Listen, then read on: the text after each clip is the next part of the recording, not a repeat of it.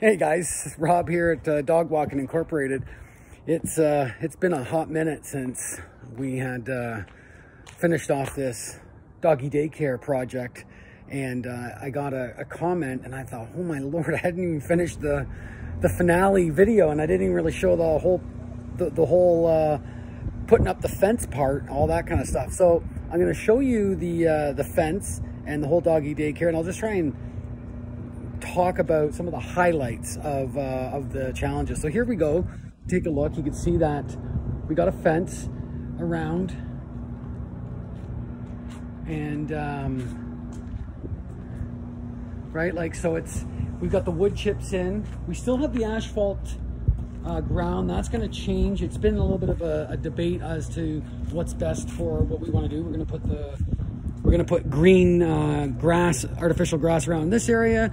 Maybe some wood chips. We're not 100%, but this has worked out. This is working out really well, and you can see. Look at the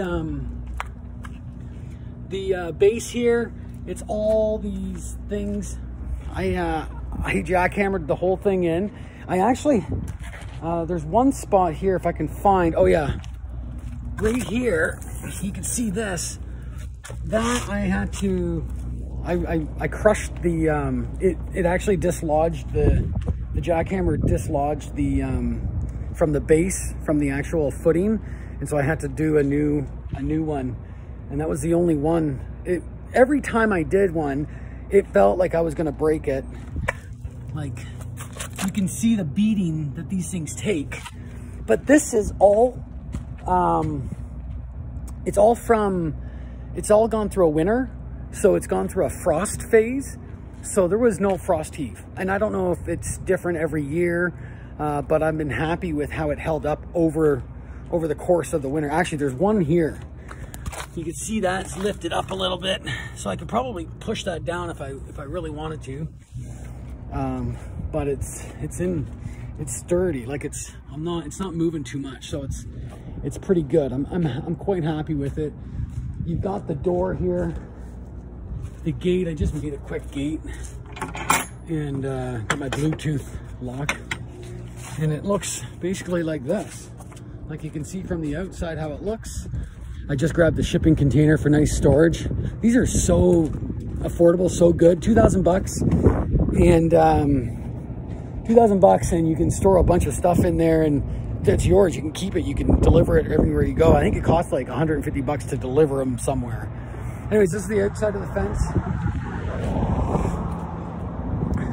And so you can see how it looks. It's interesting. We're obviously at a little bit of a lower capacity right now because of friggin' COVID. But here's my other gate right there. You can't even see it.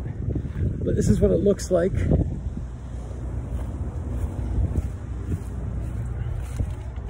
And so, like, it's just like putting the boards up. It was easy. I just did put the 2x4s. Once I put the 4x4s in the footing, I screwed them in. I'll show you when I get back over here. But like, you can see these. I had to adjust these, tighten them up to keep the 4x4s in. And then you just attach the 2x4s right here. And it's like not perfect. Like none of this is perfect stuff, but holds the friggin' dogs in. And yeah, and then we just put these boards against. I don't know how much this cost. The materials, oh my lord, I don't know. Like each individual, like picket, they call these pickets. I think these are like $5, 6 feet tall. One of these is $5. So I don't know how much, but I bet you I spent 500 bucks, 300 to 500 bucks on the pickets alone, which is the most expensive part, because the 4x4s, they're expensive. They're not cheap, but there's not that many. I think I did like 20 of them. So they might have been 150 to 200 bucks. And then maybe 400 to 500 of the pickets. And yeah, so we just got the wood chips. The wood chips is free, by the way. Some guy just delivered a whole ton of them. And we had to wheelbarrow them inside. And yeah, so there's a lot of stuff left to be done with this place. You can see that we had to build this little lattice fence here so that because the fence was the black fence you can see behind it was like only 3 feet high. So like dogs could jump over or whatever. So I just made that so that can't happen. And you know, I think it looks kind of cool from this angle, from this perspective. And there's a lot we can do with it right now, but at least now we've got a little bit of a dog run. The dogs they rip around. They have a blast out here, especially in the wood chips area, but even on the gravel, they don't run hard, but they dance, they play, they wrestle. They love it out here. And in the snow, man, it's so good. It's just basically like an entire dog park, a public dog park, when it's in the snow in the wintertime. So once we get this asphalt dealt with, the summertime is going to be perfect as well. Anyways, I wanted to wrap that project up just so that you saw how it ended. Again, the biggest component part was I was very concerned about how even the footings were and how flush they were. And if I was building a house, probably really important. But this, just to keep a fence for dogs, and it's in asphalt. Like, this is, I don't even know if you're supposed to be doing that kind of stuff. Really, I think you're supposed to dig augers into the ground, and anyways, that's not what I was going to do. That's obviously, that's not what I did. But I don't really think I've ran into a technical challenge. The biggest challenge was like physical might, having to, like, there was times where I had to push hard from the jackhammer into the footing, and then there was a time when I broke the footing and then I had to pound it right into the ground and then do a new hole. That was annoying. Yeah,